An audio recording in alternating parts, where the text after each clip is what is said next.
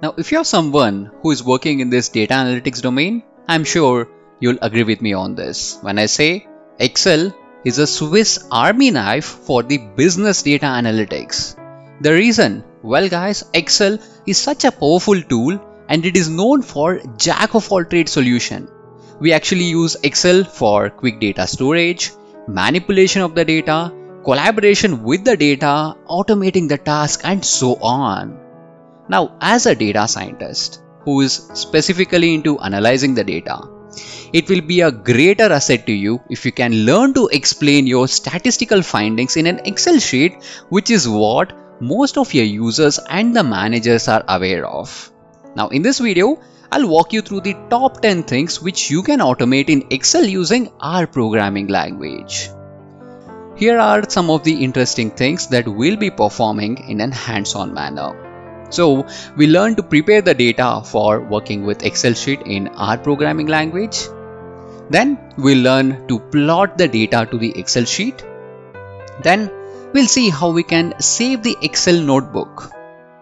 Then we'll also show you how you can open an Excel workbook from the R programming, cloning the worksheet, inserting the table to the Excel sheet. And as we proceed, we'll also look into some of the advanced stuff like combining the plot and the table on the same Excel sheet, adding the multiple sheets for the same Excel workbook.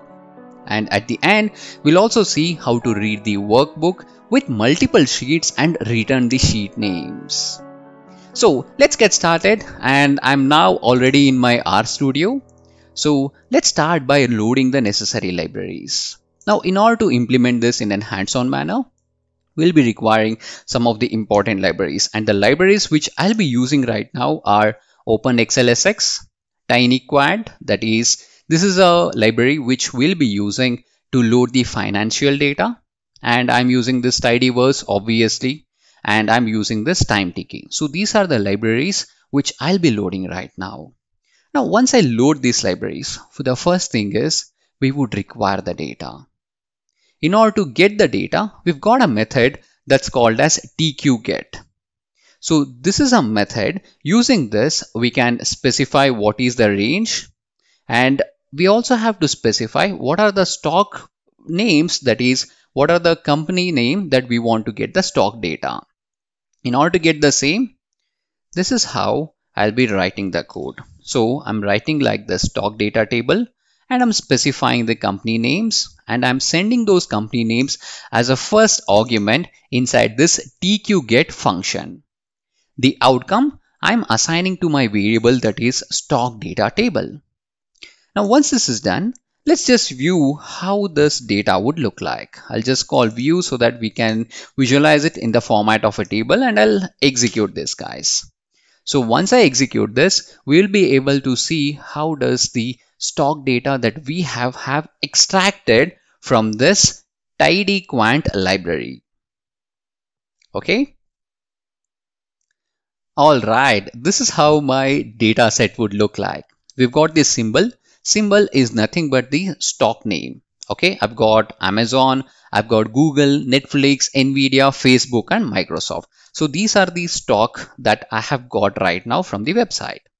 Next, here I've got the information about the date, open, high, low, close, volume, and the adjusted. So these are some of the stock details that I have for each and every trading day. And if you look at it, I have mentioned the range. The range that I have mentioned is till today and previous 5,000 days. So I have got the data for previous 5,000 days. You are free to specify your own data as per your preference. So for the demonstration purpose, I'm just collecting 5,000 rows if available from this library of TidyQuant. So the first thing is done. We have got the data. Now let's proceed along. Next, what I'll do is I'll go ahead and I'll create a pivot table. In order to create a pivot table, I'll say pivot table. Okay. And I'll write it like this. I'll write as my stock data table, which I've just got. On top of this, I'll pass it into a pivot table function. So I'll write it like this, pivot underscore table. And here inside the parenthesis, I'll specify what should be my rows. So I'll mention my rows, and this is equal to my year column. Okay, I'll extract the year date. Now I'll help you understand how does my output would look like. And for the columns, I'll get the column on the basis of the symbol column that I have on this data set. And for the values, I'm going to assign the value, and here I'll get a special function that is called as percentage change first last. Okay, so this is nothing but the percentage change first last. You can check the documentation of this tidy client for more information. So I'm just getting the percentage change first last over here for the column of value. Okay, and here in order to calculate this, I'll apply the column name of adjusted. Now once that is done, I'm going to update. That means I'll rename the column. Okay, and I'll rename the column of first column to be equal to year. So this is how I'm creating a pivot table. To get the better clarity, let's view this pivot table. I'll call view stock pivot table. And so once I execute the code, this is how my pivot table would look like. See, I've got the column of year, we've got the stock name, we've got the Google, Microsoft, Netflix, Nvidia, and Facebook, and so on. So this is how our overall data set would look like, and I have created a pivot table. And while creating the pivot table for the values, I have got the value of percentage change first last, and I have considered the column of adjusted. Okay, so in this way I have created my pivot table. Now next what I'll do is I'll also repeat the same thing, but I'll do some modification. Now here for this variable, I'll call it like the stock pivot table, and I'll just call it as adjusted. Now instead of taking the percentage change, I'll just consider the same value, that is adjusted, and instead of summarizing for an year, I'll just consider the date wise. Okay, I don't want to rename, I want to keep the date as it is. I'll just keep it as it is. Now once this is done, I'll just copy and paste it, and let's visualize it. How does this pivot table would look like? Okay, this is another pivot table that I have constructed where I have a date column and I have the individual symbols, that is Amazon, Google, their various stock codes. So this is what we observe on this data set. Okay, now what I'll do next thing is, next I'll go ahead and I'll create a plot. So we'll have a plot, and then we'll try adding it to an Excel sheet. In order to create a plot, I'll write it like this. I'll say stock underscore plot, and here for creating this stock underscore plot, I'll say STK data table, and on this data table I'm going to apply group by. Okay, I'll apply this group by on the symbol column that we have on this data. Okay, and then once I apply this group by, the next thing is I'll create the plot of this time series. So plot time series, this is a function that I'll be using, and for this I'll specify my date, and the column is adjusted, and here I'll get this dot color var, and I want to have the color coding on the basis of symbol. Next I'll also add some another extra parameters. So I'll say dot facet vars, and I'll mention it as let's consider this dot facet n column. I think that is a better representation. So number of columns, I'll set it as 2. Okay, and we can set to interactive. I'll just make it as static because I want to add it back into my Excel sheet. So interactive, I'll set it as false. Okay, so this is going to create the plot for me. Now once this is done, I'll just print my stock underscore plot. So this will help me to get the visualization as how does this plot would look like. All right, so it looks like there's a typo. Let me fix that symbol. Now let me execute the code again.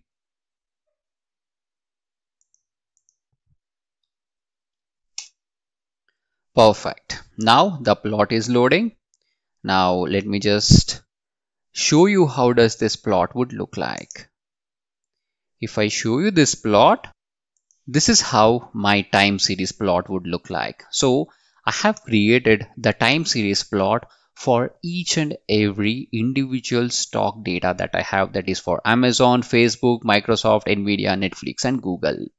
So I've created a plot and I have created two pivot table. Now coming to the core part of this video, let's see how we can start by creating the workbook, that is creating the Excel workbook. In order to start creating this Excel workbook, the first thing that you would need is, first we have to create an object, that is create workbook. Okay, so that is what we have to do. So the first part of preparing the data is done. So it's time to add it back into our workbook. So WB, and I would say create workbook. Okay, next what I'll do is, once we create this workbook, we have to add a worksheet to it. Unless and until we add a worksheet to it, we'll not be able to add the data to it. So I would say add worksheet, and for this, inside the parentheses, I'll specify my workbook object and I'll mention my sheet name as stock data analysis. So this is my sheet name that I'm going to add. Now for this sheet, let's see how we can add our plot which we have just created. In order to add a plot, see, the plot is the time series plot which we have just created. Now to insert this plot into our worksheet, we've got a method that's called as insert plot, and I'll write it like this, WB, and I'll be making use of the pipe symbol because that is what we'll be using most of the time whenever we are combining the operation, and it's one of the efficient way of writing the code, and I recommend you to do the same. So insert plot, and for this insert plot method, inside the parenthesis, I'll mention my sheet. My sheet name is stock data analysis, which we have created just now. And here I'll mention the start column. See, this is a specific control that we can have. I can mention where should I start plotting. I'll mention as I'll start plotting from the column of H. And I can also mention the start row. This is an interesting thing. I'll say start row as 3. Now once this is done, okay, this will be inserting the plot to this workbook object. Now in order to save it, I'll say save workbook, and I'll mention the object, that is WB, and the file name I'll say stock data underscore analysis dot XLSX, and I'll overwrite. Okay, if any file is present, I'll write it as overwrite. Now once this is done, I'll just execute this. So this is going to save the file. Now once it has saved the file, guys, you can access the file from your current working directory. So I have my current working directory, that is getwd. So this is my current working directory. My file will be saved over here. Now in order to open this, we've got a function that's called as open Excel. Okay, this is a function that I have, and inside the parentheses I just have to mention the file. Since I have this file in my working directory itself, I just have to pass in my file name, and if I execute this, this is going to start my Excel sheet program. See, it is loading my Microsoft Excel sheet, and you can see it has started from the column H and it has started from the row number 3, and I have been able to add this time series plot into my Excel sheet directly, guys. Okay, so this is how we can insert a plot to our Excel sheet. Now that you know how we start coding over here in R programming language, now let me help you and show you some of the other functionalities that we have in R programming language, which we can work and automate the things for the Excel. The next thing that I'll be showing you is how we can clone the worksheet. In order to clone the worksheet, guys, here we'll call the function that is called as clone worksheet.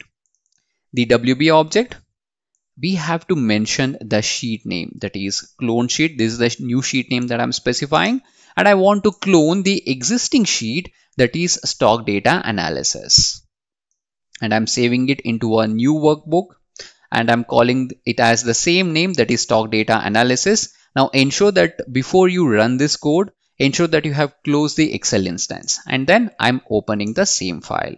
I'll just open this. So currently it is saving. Now it is opening this Excel file. Now let's see. See, we have created a new clone sheet, and this is a copy of my existing sheet. So instead of right clicking and copying it, we are now able to add it as per our preference. How cool is this, guys? Now I'll show you how we can add a data table. So we have created a pivot table right earlier. I'll show you how we can add the table. In order to add the data table, I'll create a new workbook, that is the workbook object.